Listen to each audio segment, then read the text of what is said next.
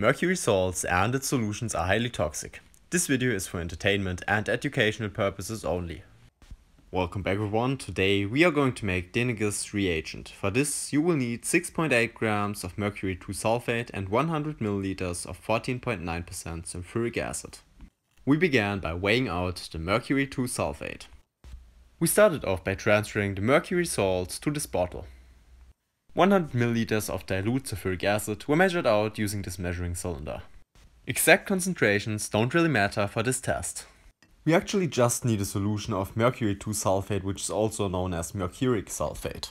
Mercury 2 sulfate with distilled water by itself would react to form something called basic mercury sulfate and sulfuric acid. Basic mercury sulfate is insoluble in water and therefore an excess of sulfuric acid must be added to keep everything in solution. The bottle was swirled a few times and, except a few small grains of mercury sulfate, everything dissolved. Now to the alcohol. Besides ethanol and isopropanol, we are going to use tert-butanol. Unfortunately, the stuff in the bottle froze and I first had to put it on top of a heater. Because of its melting point of 26 degrees Celsius, it can be expected to be a solid most of the time. On the right you see some ethanol, in the middle some isopropanol, which actually contains a small amount of sulfuric acid, but that shouldn't interfere with the reaction, and on the left you see the tert-butanol. After being added to the test tube, it actually decided to freeze immediately.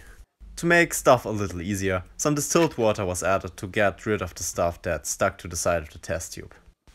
To the fun part, a small amount of Denigés reagent, or however that stuff is called, was added to each test tube. The sources I found on the internet said that with iso-oleofins and tertiary alcohols, a red or yellow precipitate is formed. However, this didn't turn out to be the case directly, and I decided to heat up the test tubes. Immediately something yellow started to form. I didn't find any specifics on the reaction that's really going on between this reagent and the tertiary alcohol, but because of the yellow, I'm pretty sure that mercury 2 oxide is formed. The precipitate got thicker and thicker, and with secondary and primary alcohols, no yellow precipitate was formed. And there you go, this was Denigés reagent to test for tertiary alcohols. By the way, if you know any specifics about this reaction, let me know down in the comments. I really want to know.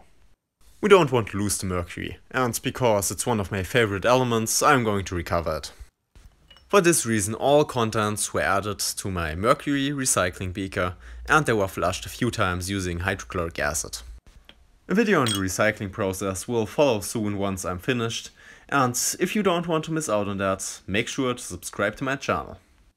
See you soon!